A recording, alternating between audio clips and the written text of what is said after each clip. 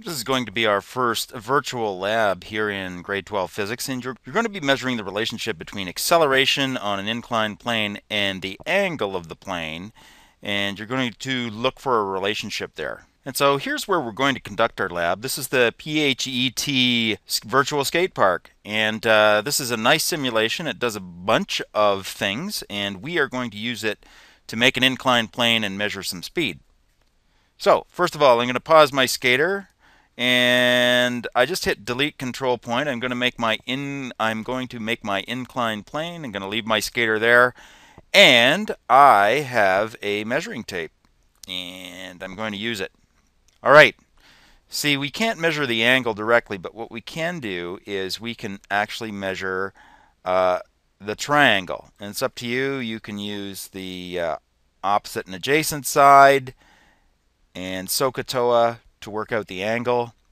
But I would use tan here, and I would say that if this is my angle here, my adjacent side is 9.13 and my opposite side is 3.23. Good. Now I know the angle of my ramp using a bit of SOHCAHTOA and inverse trig functions.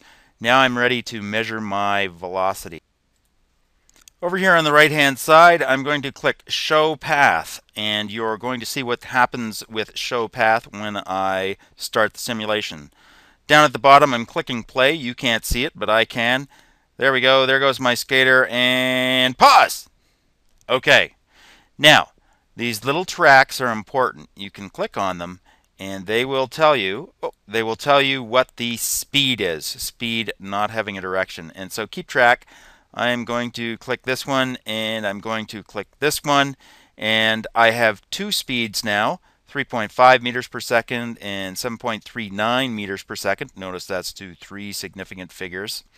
And now I have my two velocities and my angle. The last thing I need to do is I need to figure out what the distance is between the 2 points that I chose, because we're going to use a kinematics equation to figure out exactly what the acceleration is. And so my distance is 6.61 meters.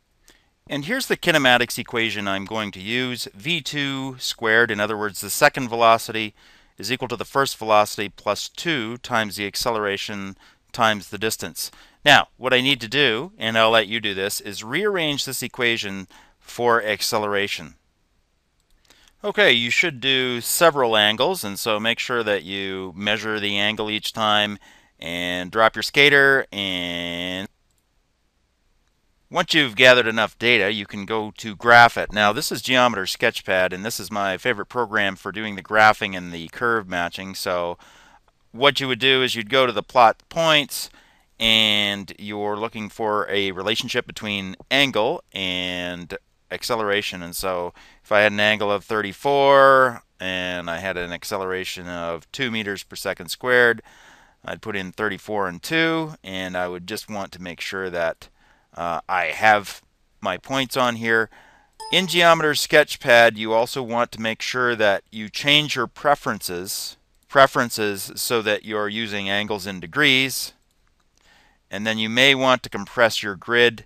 Go graph, grid form, rectangular grid, and I may want to compress my degrees and expand my acceleration. There we go. So what you're looking for is some sort of relationship. So is it going to be 1 over x squared, for example? So is it an inverse square? Is it an does it vary with the inverse? Is it one of these weird trig functions? So gather about between 5 and 10 data points so that you start to see a nice curve, then try and find the relationship.